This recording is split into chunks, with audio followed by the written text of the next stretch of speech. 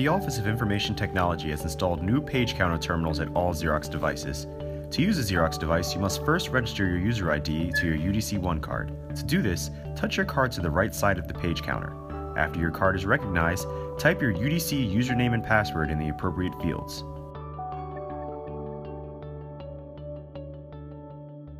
When you're finished, press Login.